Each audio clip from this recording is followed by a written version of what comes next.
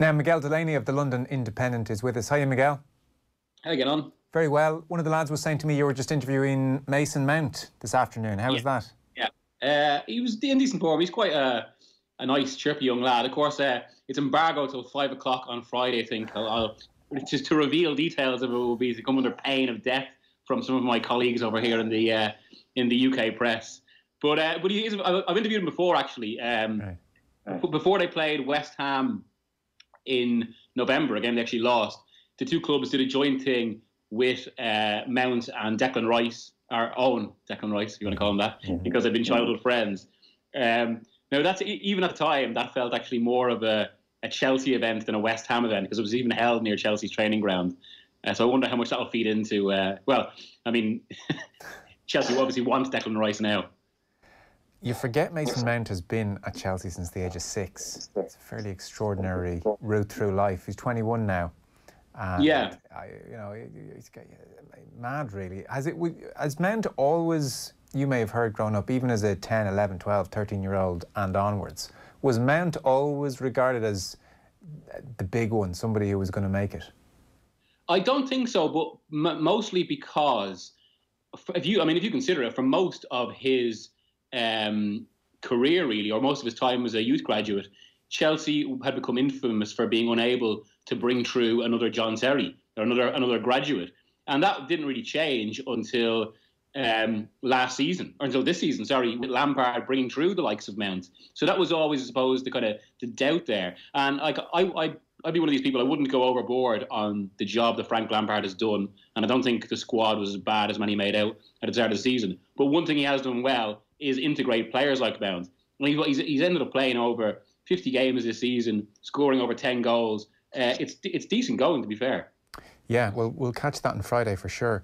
That issue of Lampard and just how good a job or how distinctly average a job he's doing has been a real debating point all year. I fall into the category of thinking he's done a very decent job. I mean, you kind of feel like you can't say that at this stage, and that he's been given too easy a ride from his mates in the punditry box. But I mean, he's been juggling a fair amount. I would say it's an absolutely perfectly promising first year. I mean, he got the job, of course, in many respects by dint of being Frank Lampard, and that's part of the story for sure. But since he's gone in there, I think it's been very acceptable. Do you think it's a slightly dimmer view? No, I think that's fair enough. It's probably, you'd say on the whole, it's a good job. There have been times when it's presented as some sort of miracle. Yeah. Now again, yeah. I think that that's relative to maybe how Lampard is seen in the UK. But I think you have to accept. Yeah, I think there are still flaws as a manager. Yeah, and it is amazing to think about. I mean, for all we're talking about the youth of players like Mount or Tammy Abraham, Lampard's managerial career is actually still shorter than, say, Mount's first-team career or Tammy Abraham's first-team career, which kind of puts a certain perspective on things. And I think with Lampard, you can see he obviously has quite a specific idea of football, but one maybe because he's still a young manager, one that's still a little bit underdeveloped because it still has flaws in it. But one of those being how often Chelsea are caught on the break. I mean, they conceded 54 goals this season, which is an incredible number, really. But maybe that's natural for a manager that young. And on the whole, he's been a success this season. I want to get your thoughts on the Man City cast judgment in full and the transfer window that we're anticipating. But first, it's worth taking a beat and getting your thoughts on the football season that was. The COVID situation looms large, and Liverpool's amazing season looms large. But in general terms, the quality of football, the style of football that we're seeing, where is the Premier League in 2020? I didn't think it was a great season. I thought it was actually obviously taking into account what Liverpool did and what happened with COVID, but I actually thought it was the worst season since 2014-15, in that it felt there wasn't... When we look back at it, bar those two remarkable things, what will people see? There wasn't that much that stood out, and I think that what sums that up is the fact that Chelsea and Manchester United basically kind of squeezed into the Champions League places, having not been very good themselves for long stretches of the season. Well, Chelsea were actually, to be fair, more wildly inconsistent. Like, they often go from kind of one very bad game to one very good game, whereas United went from really bad streaks to really good streaks. But I think the points totals they got to get into the Champions League are very low in comparison to other seasons. And I think it is slightly depressing. This is, I think, one of the main lessons of the season. Despite a campaign that was supposed to be about old orders being upset, Wolves, Sheffield United and Leicester, what ends up happening at the very end, the four wealthiest clubs in England, or at least the four clubs with the greatest financial potential or financial power, end up finishing in the top four places. I did a big piece in February about this whole subject. I think it's becoming a real problem for football, certainly in the context of Juventus winning their 9th title in a row, Bayern their 8th, PSG 6 out of the last 7. I think money is dictating the game to a greater degree than ever before. A worry is that the long-term fallout of this COVID crisis might make it worse. And I think that's been one of the lessons of this season that isn't being fully appreciated yet, and which is maybe natural because of just how bizarre the last 4 months have been in the context of what is a serious real-life crisis. And how does the general standard of football across the 20 teams, in your opinion, compare with, say, 5 years ago? See, I think I kind of always wrestle with this, because I actually think the standard of football is certainly at the top teams, is probably close to the highest we've ever seen it. But that's a natural consequence of basically more and more resources being concentrated at the top end of the game. But that means that maybe the quality of games isn't as high because there are too many mismatches.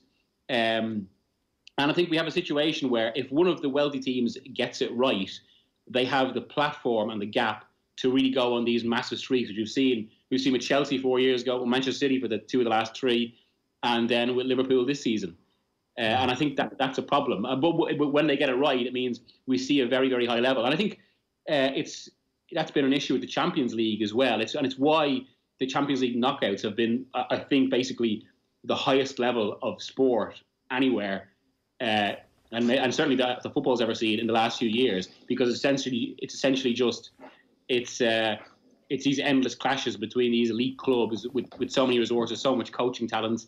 But then they stand in contrast to certainly the Champions League group stages, which often involve a lot of mismatches, and a lot of their domestic leagues as well. It's outrageously good. I mean, I can't wait for August. What about the argument that Man City, for instance, have lost 9 times this year? And so, yes, when a top club really gets it right, they're virtually unstoppable. But to get it really right is difficult. And alongside that, the quality and the technical quality of players we see across the league is better than ever. I mean, if anything, it's a bit homogenised. Every single team seems to play with split centre-halves and tries to play a possession-based game in the main. The days of Wimbledon disruptors are largely behind us. So from a technical point of view, it is, the Premier League is no longer looking over at La Liga and feeling on a median level way behind. Yeah, I'd agree with that. And also, I suppose, if you look, even 4 years ago, the standard bottom half manager were basically these coaches on the carousel, which are basically Pardew, Pulis, Allardyce, Hodgson as well, Nigel Pearson. Now, some of them are obviously still around, but basically there's fewer of them. And almost a lightning rod for that was how Brighton took to, many at the time called it harsh, I think it was a perfectly rational and fair risk to discard our own Chris Hughton and go for someone more modern and progressive in Graham Potter.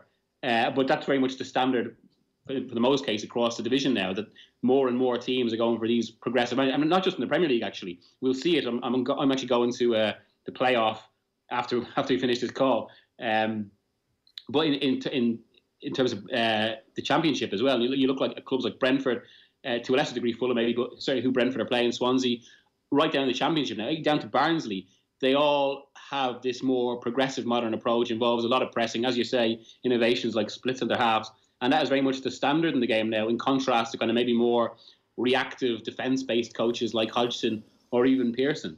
I suspect you've seen that Graham Hunter documentary on Barcelona, Take the Ball, Pass the Ball. It was on Sky Sports last night, so maybe a lot of listeners might have caught it again. And it's just come back to me now. I was watching a bit of it, and Victor Valdez paints the scene of when Guardiola first takes over, and he calls Valdez into a meeting and he shows him the tactics board, and there are 3 pieces on it. There is the goalkeeper, i.e. that's you, Victor, and then there are 2 players right next to him, to his left and his right, and he says to Valdez, what position are those 2 players? And Valdez has no idea, and Guardiola says, they are your centre-halves. And this is a mind-blowing thing for Valdez, that this is the way they're going to embark. And I guess it's a reflection of the speed of communication now, that here we are, what, 10 years later, and it's everywhere. You know, in some ways it's wonderful, and I now, you know, you can watch a game between Norwich and Crystal Palace and see lots of intricate patterns and great football. I do wonder, is it a bit too homogenised? And, you know, styles make fights and all that. Sometimes, geez, it might be a bit of crack to watch Wimbledon go in and try and smash a few lads up. I've thought that myself. I think styles make fights is a perfect phrase for it. And even in relation to what you're talking about there in terms of the Valdez passing, I remember even as late as 3 years into Guardiola's spell at Barca, they played Real Madrid in December 2011 and beat them 3-1. And they're 1-0 down early in that game. I remember even that game, Sky had the rights time. I think Neville was rhapsodising about, even though Barca are 1-0 down and Benzema was regularly pressuring Valdez, it was the Mourinho's Madrid.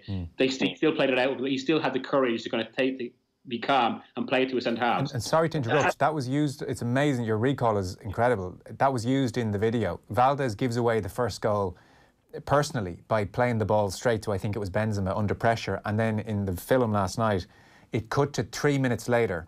The ball goes back to Valdez, serious pressure, and he doesn't even think about kicking it long. It's the same pattern. And there was an example of a player who had kicked it long in one of the games, and Guardiola whipped him off at half-time.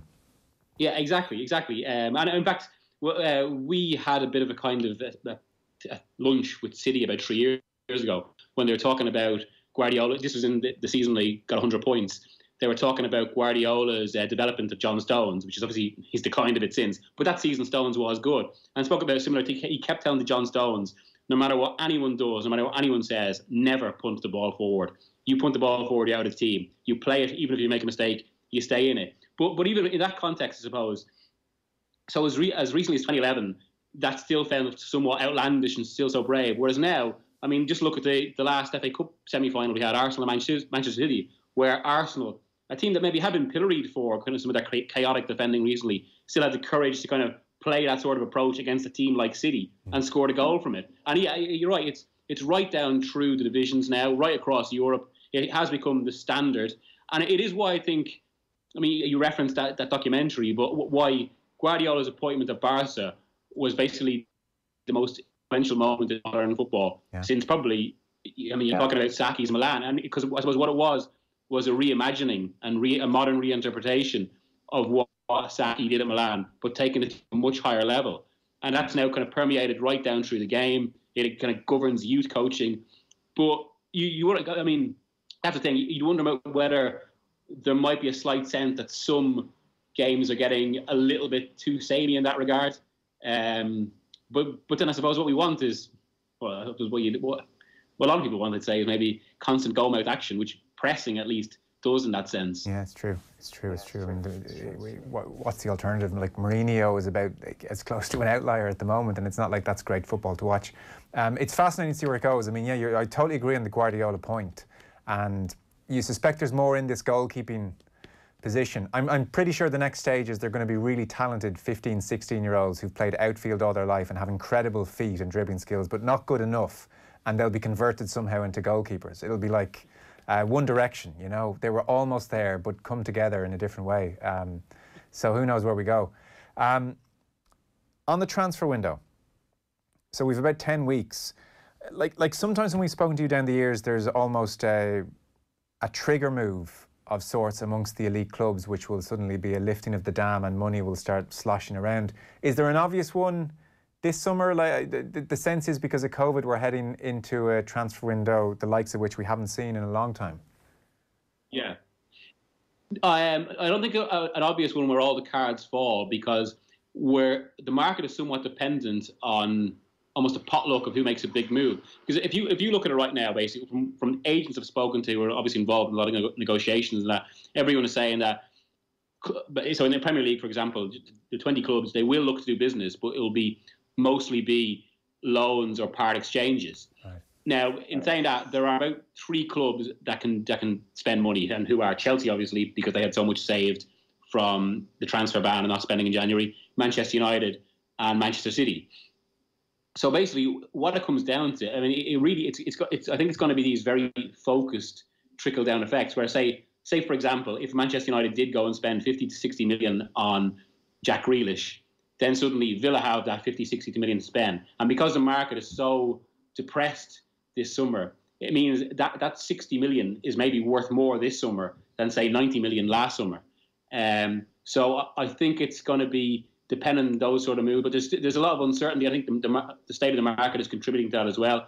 Like the big deal that will happen is Jadon Sancho from Dortmund to United. And like from what I've heard about that, Dortmund see it.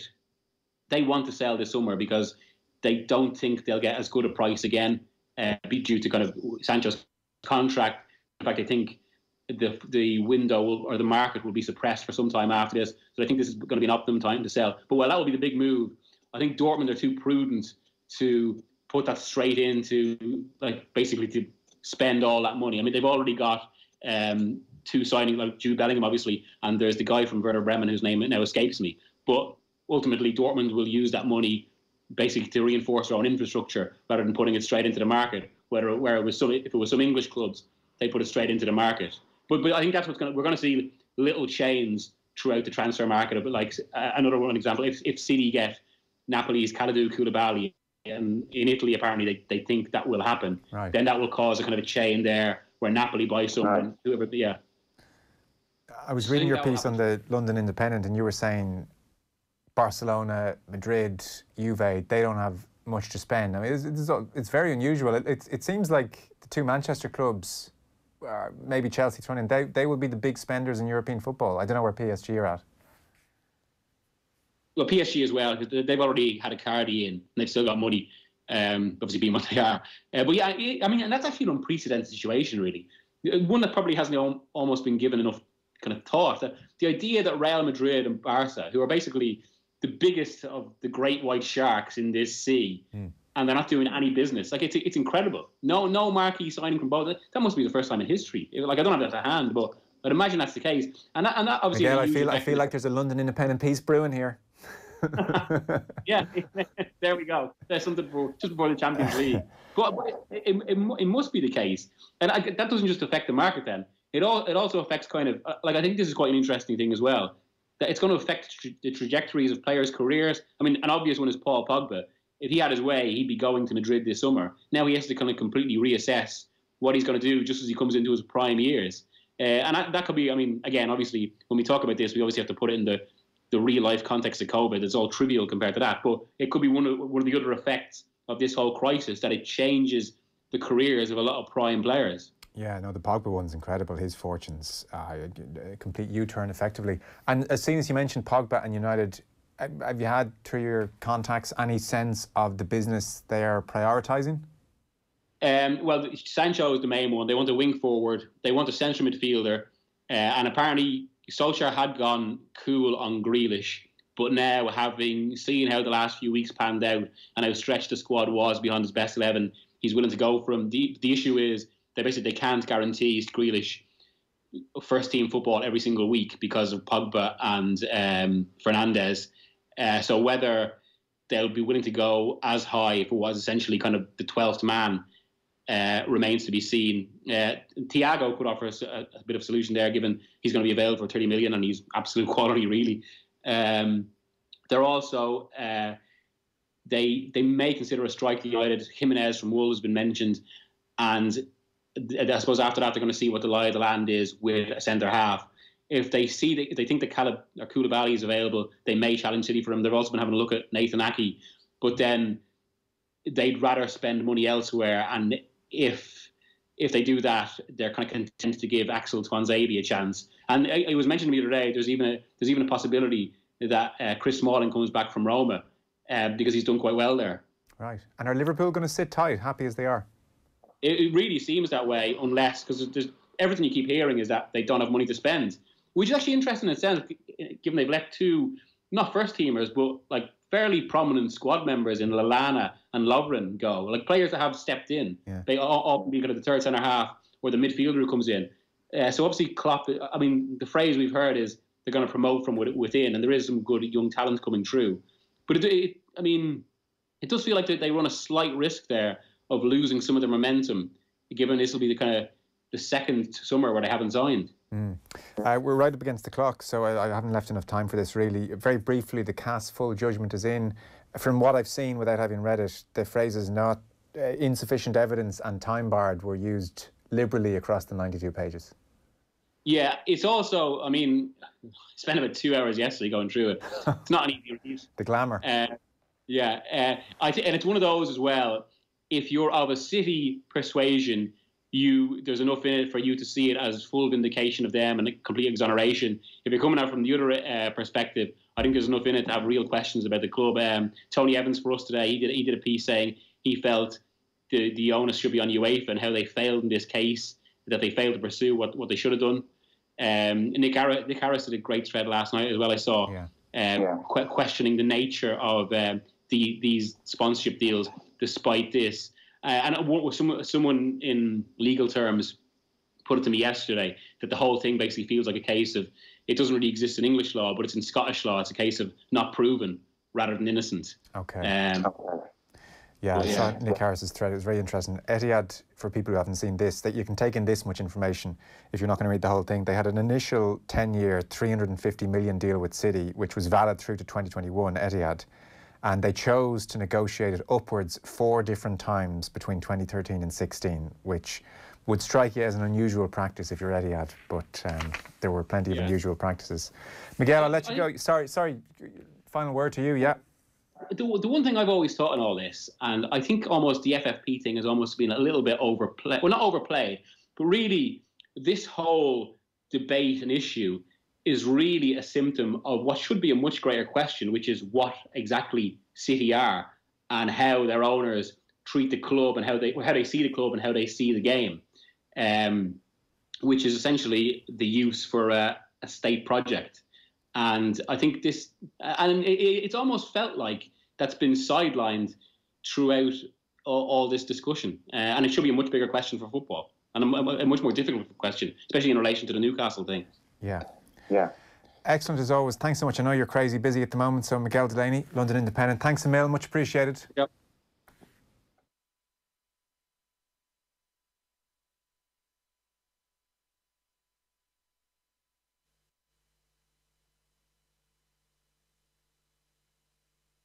Now Harry Arter, Harrison Reed to his right, Ben Watson in his way. It's Harry Arter again! Majestic! Magical! The goal of his dreams from Harry Arter. And after a false restart, Fulham are finding their rhythm now. The goal was dreams. Wow. 25 yards out, Harry Arter. That was a very important goal for Fulham about 3 weeks ago now against Nottingham Forest and has put them in part into the playoffs. They are up against Cardiff tomorrow. They have a 2-goal lead in their Craven Cottage tomorrow. Very happy to say Harry Arter, the man who scored that goal and who's been on the show multiple times, is with us again. Harry, thanks for the time. How are you? Yeah, not too bad, thanks guys. Yourself? Yeah, very well. Great to have you with us. I know you're injured at the moment. We might as well relive that goal for a second. It was a beauty. Yeah, it's one of those, they probably said it right in commentary, you know, as a midfielder and someone that doesn't score too many, you know, it's nice to just get on the score sheet anyway, but, you know, it was an important game, an important time of the season, and, you know, I was really happy with the strike, so it was a good night. Suddenly, I mean, the games keep coming, don't they? And the stakes get higher and higher. So you're in the midst of playoffs at the moment, and it's Cardiff's second leg tomorrow. I know you're injured. Is it a bad injury or just a niggle, or where are you? It's kind of probably in between a niggle and a more so bad injury. It's just that the timing's not great because of the quick turnaround. You know, everyone's aware of the schedule that we've had to have been faced, you know, post-coronavirus, and you know, it's been a big ask for every club to, you know, kind of deal with the situation and within that, you know, deal with the injuries. And unfortunately for me, it was only last week I picked up a little injury. And in normal circumstances, there's usually a break between the end of the season and the playoffs. And if there was a 2-week break, I would be fine. But, you know, it's going to be push and go. But fingers crossed I could make the final. It's been a weird season, obviously, by normal circumstances. How have you been going generally? We'll get to lockdown in a second, but I know you played 28 times this year, which is a decent size. Yeah, it's been a good season. One that I've really enjoyed. One we're in a position now where we're 2 games away from what our goal was at the start of the season. Of course, the manner of the season kind of makes it a completely different sort of feel to the season that I'm used to. The break around March time, and then returning only a month or 6 weeks ago. It was it's such a difficult season, and from a physical side, trying to manage yourself, it's been difficult. I just felt like I was getting a run of games, up post my injury that I had earlier in the season, and it come to a halt. So that part of it was disappointing, but the position we're in as a team is one that we would have took at the start of the season, and one that we're really looking forward to hopefully finishing on a high. I read you hit the roads and did lots of running during lockdown.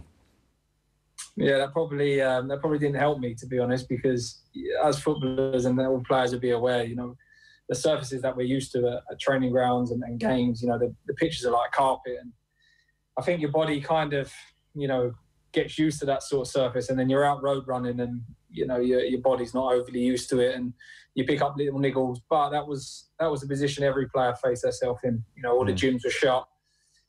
Training grounds were off limits, so it was back to the real old school of road running and just trying to keep yourself fit. What were you clocking up on a good day? The best I got up to was 12 kilometres, which for me, gone are the days now where pre-season's about distance and doing them long slog runs. It's all short, sharp stuff. So I feel my era kind of missed that sort of pre-season phase, and I'm quite thankful for that, to be honest. But it was quite nice to, have a different sort of training. It was completely put on by, the individuals, really. There was no one monitoring it, so it was down to yourself. And, I've never been really a long road runner, sort of. I've never really enjoyed that side, but I kind of got into it, and I started to really enjoy, the road running and the long distance stuff. It was something different and something I enjoyed. Why Fulham this year as opposed to staying at Bournemouth? How does that decision happen? Do you know what? It's when you're on loan. I said it last year when I was at Cardiff. I was asked the same question whether I was going to stay there, and when I'm at a club and when I'm signed there and we've got a goal, I don't really think about my future really. The teams and the club's end goal is much bigger than what's going to happen to me next year. So I honestly haven't thought about it. It was disappointing Bournemouth got relegated. I was, praying that perfect season would have been Fulham getting promoted and Bournemouth staying up. But as of the minute, I'm contracted to Bournemouth, and so I've got a very good relationship with the club there. And if it doesn't work out here at Fulham, or it doesn't, suit both parties, then there's no problem going back to Bournemouth. And Harry, how does it work that you go out on loan again at the end of your season on loan at Cardiff? Do you go back to Bournemouth and chat with Eddie Howe, and he says, listen, there might not be enough regular football for you, maybe you should go out and loan again? Or is it your suggestion? How do you arrive at the decision after your year at Cardiff to go out and loan again? Well, I really enjoyed the year at Cardiff, and it was out of my comfort zone for what I've been used to for 8 years. I think naturally the season that I had before Cardiff, it was quite obvious that I had to probably have a change of scenery for all different reasons, really. But from just a football side, it was something that I wanted to experience and something that I really enjoyed at Cardiff. And to be honest, my mindset was to go back to Bournemouth and carry on my journey there. I was more than happy to prepare to fight my way back into the team. Right. But then, this move come around, and it's obvious that, the attraction, it being working under someone that I've looked up to, and someone that's been in my life from such a young boy, to be able to work under Scott and learn from him from a football point of view, was something that I really wanted to try. At a club that, had, and still have got really strong ambitions to get in the Premier League, and to be part of that, I was really excited about. It was kind of the only move that I probably would have made this summer, based on what I had available to me, and I made that clear to Bournemouth, and Eddie totally got it. He understood, and he thought it would be a great move for me and something that I'd really enjoy. Okay, this is Scott Parker, obviously, you're talking about. So he's an in-law, is that right? Yeah, he's married to my sister. Okay, so you've known him a long time. Yeah, they've been together since I can remember, to be honest. To say he's been a huge influence on my life. You know, obviously seeing him grow up as a model professional when he was a player, someone that achieved, you know, at a point of being a young boy only I could dream of, really. So naturally, he was someone I always looked up to, and as I said, they're a model professional, which I didn't really have to ask much of him. It was more just look at how he lives his life, how he prepares for game, and you know, I learned a lot of him growing up. Because he went to Chelsea, obviously, he got that big move, and it's very easy at Chelsea when there's so many quality players to not make an absolutely massive impact. But you think back to the football he was playing, which got him that move. He was as good as any midfielder going in the league, and model professional is exactly the phrase I'd use to describe him as well. We can kind of underestimate how good a player he was. Well, yeah, I grew up probably being biased because... yeah, sure, you know, that's fair. That's fair enough. To see him, of course, I wanted to see him and always see him as, in my opinion, the best player whenever I watch. But obviously, I never got to work with him, never got to play with him as a player. Could only appreciate it from afar. So this season, you know, even when I come in here, he's sometimes joining training, and I don't know whether this is a massive compliment to him or it doesn't sound too good on the Fulham lads, but he's by far the best player in the little small-sided games. And I always point out to him, I'm like, when you come in, you're the best player. And he takes it modestly, and he says if he got to a bigger pitch, he would soon struggle. But even in the small stuff, in the little five sides, his quality was, you know, top. And of course, he had a top career to back that up. So it was no surprise to me, really. But no, he was a top player, and someone that all the midfielders at Fulham have definitely learned off and try and gain every information off him. And he's there to help everyone. I would suspect you enjoyed the football he's trying to play as well. It's very much possession-based. I think Fulham, across the Championship, have had the second highest percentage of possession and certainly attempt the most passes. On all the stats, it points to possession-based football. So I suspect that's right in your wheelhouse rather than trucking up and down the pitch with the ball going over your head. Yeah, he had a clear philosophy and identity of how he wanted to become successful as a manager. And I'm always quite... adverse to saying one style works and one style doesn't. I think, you know, when you get it right, ball possession is without doubt the most prettiest and in my opinion, the best way to play football. But as a manager, I think you have to, you know, identify what your team's strengths are. You know, I look at Cardiff as an example. Last season when we went up and I joined there, it was, you know, obvious from the outset that we wasn't going to be such a possession-based team. And I genuinely believe that was the best chance for us to stay up as a team. If we would have went toe-to-toe with some of the teams in the league, you know, I know we ended up getting relegated, but I don't think we would have put up as much of a fight as we did. And same here at Fulham. You know, it could have easily gone another way. Scott could have decided to go long ball, but he looked at the players we've got. The technical side of our team is very high, and it would definitely suits the style of players that we got. So I think, you know, the style is important, but it's more based on what your individuals that you've got in your team are suited to.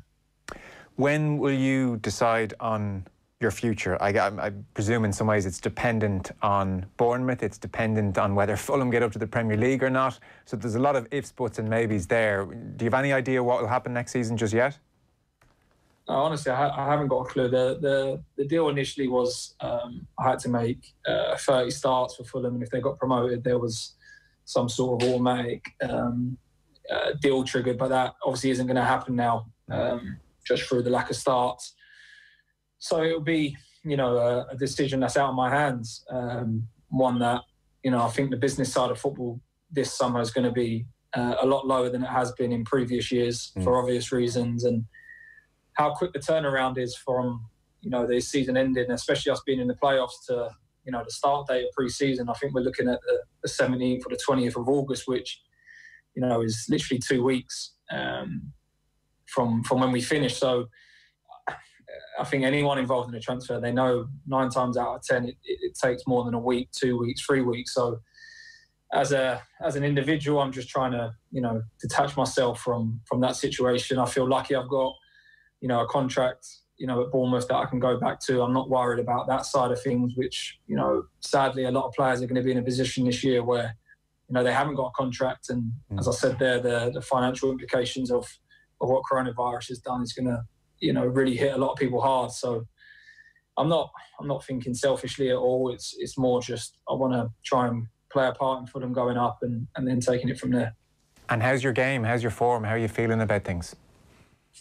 Yeah, it's so difficult when you're injured because, especially with games so quick, and you feel like there's probably not a good chance of being 100% fit, especially for tomorrow night. There's obviously no way I'm not in the squad, and it's kind of just trying to get my head around hoping and working hard to be available for the final. So it is difficult because every player wants to be playing. It's the worst part of being a footballer when you're injured, and I feel fortunate it's only a little sort of injury compared to some of the injuries you can get. So I'm staying positive, hoping the lads can obviously do it on Thursday. And I've been pleased with the last 6 or 7 games. Right. We hit a real good bit of form as a team, and it's always good to be part of a team that's winning. Irish fans will obviously want to know, are we going to be seeing you again anytime soon? Stephen Kenny name-checked you recently. He was doing a press conference over here as somebody that'd be more than welcome back. And even that Nottingham Forest goal that we played, Keith Andrews was actually on co-commentary that day, so that was a handy game for him to catch. I presume you're keen to come back and get into an Irish shirt again down the line. Yeah, I've said it before, playing for Ireland is, without doubt, one of my greatest achievements as a player. Forget where the journey that I've had to get to that. Even if I would have started off in the Premier League and was able to play for Ireland at international senior level, it would have been something that I'd always dreamed of. So never would I close the door on it, especially not after speaking to Stephen. I think he done the rounds with the players and spoke to the players that were involved with Mick, and it was nice to be involved in that. He seemed keen to hopefully get me over, fitness related and form related really. He certainly made no promises about being in the squad, playing, nothing like that. It was kind of to see where I was at, what kind of went wrong in the last year or so. He totally understood where I was coming from, and as I say, the fact that he said it to you guys in the press, he only echoed that to me and said, he'd like me to come back over. So it was something I was really thankful for and without doubt excited about. Yeah, because remind me, had you been in much under Mick? I was in the first squad, and I kind of just got the feel. And Mick was honest. Mick was great. I think he had his mindset on the midfield that he was favourable to if they were fit. And I just felt I didn't want to go over to make the numbers up.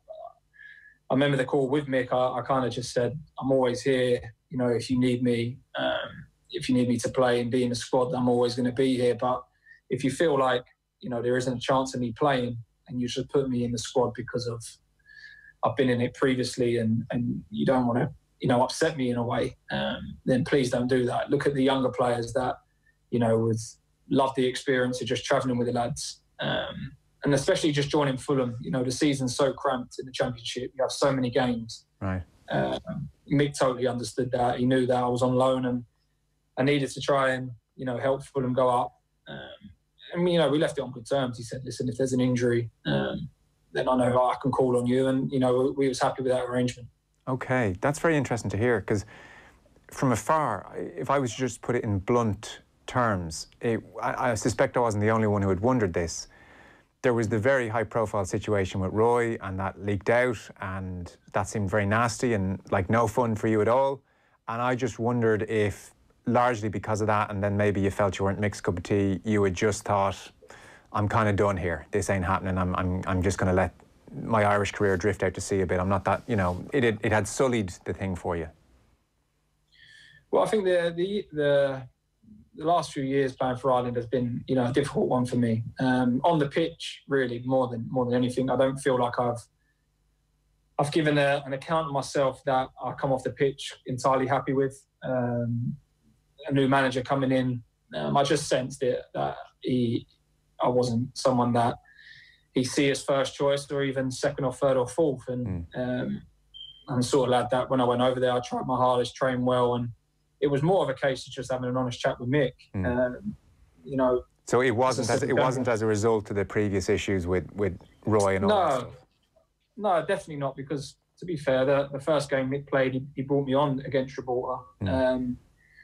And then we played Georgia and he went to the free midfield and I didn't play. And, you know, them lads that played were brilliant throughout that campaign, Glenn, Connor and Jeff. And then we had some really good young lads coming through. I know Josh done really well in the friendlies, Alan Brown. So it wasn't even a case of, you know, me saying I don't want to be here, because, you know, Mick, by all, you know, he could have easily not picked me based on form, based on his own decision. And I just didn't want to, I kind of didn't want to put him in that position, really. I felt he respected me a lot when I went over the first time. And I felt I owed him that respect, that I wouldn't necessarily just want to go over to make the numbers up.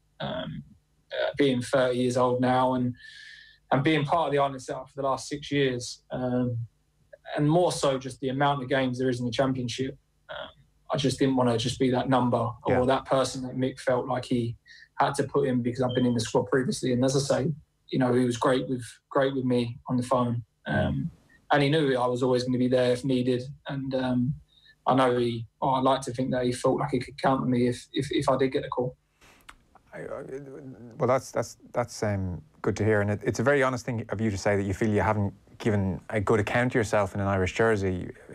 Any reason as to why, or things just haven't clicked on certain nights for you? Did you feel like you did put in some performances you were very happy with in an Irish shirt down the years?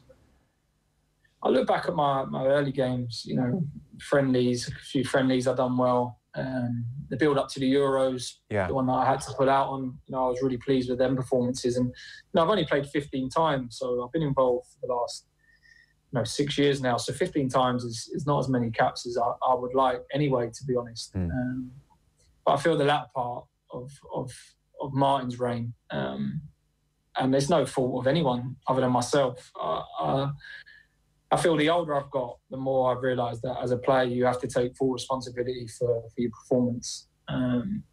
It's no good blaming anyone else. I'm the one who's out on the pitch. I'm the one who's been asked to deliver the goods, and if I don't do it, then it's no one's fault other than mine. So, I take full responsibility for, especially the last couple of years, or maybe the last, 5 or 6 games under Martin. I wasn't happy with it at all. Whatever that could be. Obviously, me and Roy had the alteration that was quite obvious and plain for everyone to see. And was that? Did you regard that as a big deal? I regarded it as a lack of respect, purely for no reason, to be honest. It's not something that I would like to go back onto, but at the time it was uncalled for. I'm not the sort of lad that would ever fake an injury. And the ironic thing about it was that it was in the middle of the summer. I could have been on.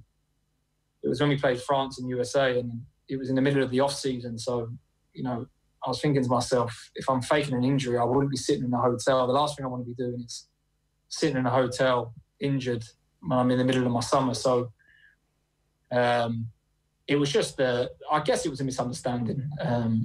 Roy got it totally wrong with why he thought I was injured, or maybe the injury itself, he didn't realise the extent of what it was.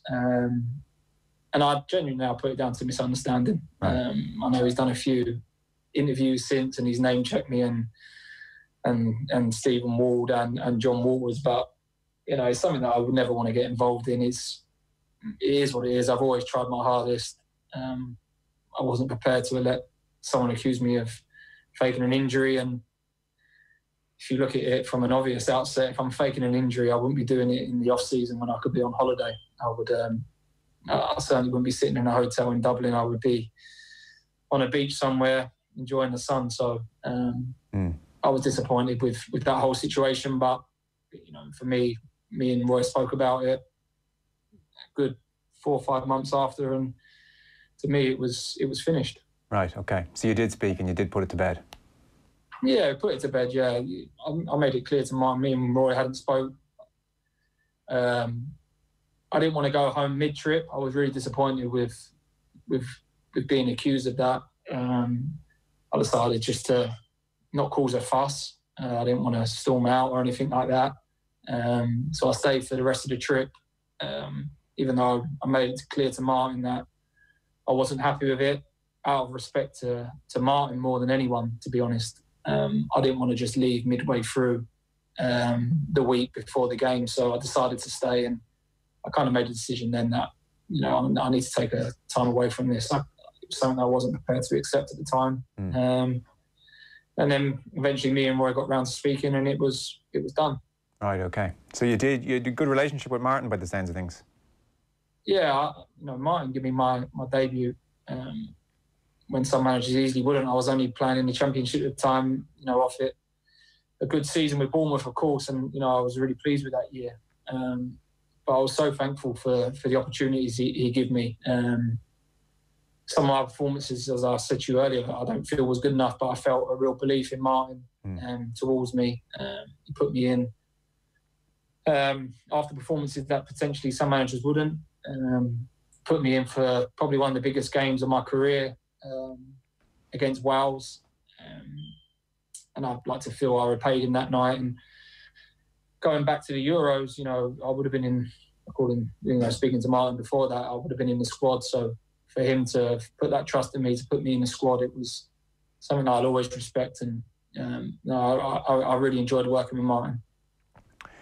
Yeah, it's the brutal side of football, isn't it? Like, that you're putting in performances that you're not happy with yourself, and it's not for the lack of trying. Like, I'd say you're desperate more than anything to have a really good game and to play well, and you couldn't be putting in any more effort, and it's just not going your way. That can be a tricky thing to try and figure out. Yeah, and I think it's, you got to deal with it. You got a lot of time to assess your performances at international level, because they only come round, at best, September, October and November. That's obviously a month in between the games, but usually there's a massive gap in between the games. So, at club level, you can have a bad game, and then, 3 days later, you've got a game to put it right. So it's more difficult with the international side. But it's something that, international level was a completely different experience to club level. So something that potentially I have to, grasp better and try and assess better. And as I say, I've always given my all for Ireland. Always tried to be there, playing through, injuries at times when potentially wasn't the right thing to do. Right, okay. But hopefully well, then I can see how you're a bit peeved when you're accused of being injured and or faking injury. And look, that's, even Roy himself didn't react well to being accused of that. Was that relationship generally okay? Was that an ongoing issue for you? No, I didn't think there was, any problems with Roy until that trip. And then, I don't want to speak out of turn, because I don't know whether Roy's just said he got the wrong end of the stick, and, sometimes he can go overboard. Whether he was just saying that just to, get me back into the squad, and, all the media side stuff was closed on it. But, he seemed genuine that, he accepted that the situation he might have read wrong. Okay, fair enough. So yeah, I'd like to think that was put to bed. Yeah, fair enough.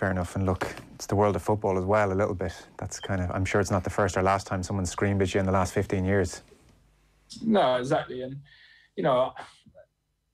I've always, from day to day, you have massive fallouts with players, with managers, and you put it to bed. I just felt there was a line overstepped, and as a person, I wasn't willing to accept the situation I was put in. So that was it from me. I just, as I say, managers have had a go at me before, but I just felt it got too personal, and I wasn't ready to.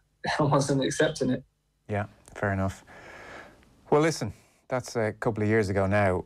Hopefully things go well for Fulham tomorrow. You get the body back in order, and maybe there's Premier League football or something on the horizon. Either way, we might see you around Ireland camp in the not so distant future. But for the time being, Harry, thanks for the time. Much appreciated.